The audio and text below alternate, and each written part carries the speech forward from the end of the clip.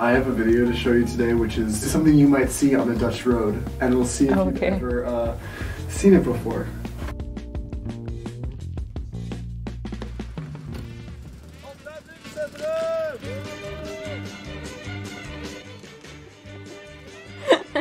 What is this?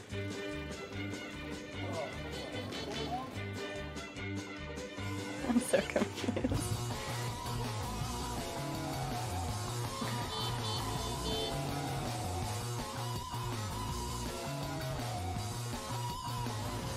Have you ever witnessed anything like that? No, I haven't. And hopefully I don't. Can you describe what you saw in the video? Okay, so it's this smaller car-like thing, but it doesn't have a number plate, so it's not an official car. And it fits on like a normal biking path, so it's really tiny. 3 men in what seemed to be a clown car driving through tiny streets. What is it? I don't know. I've never seen, I might have seen it, but I've never seen it in real life or in action.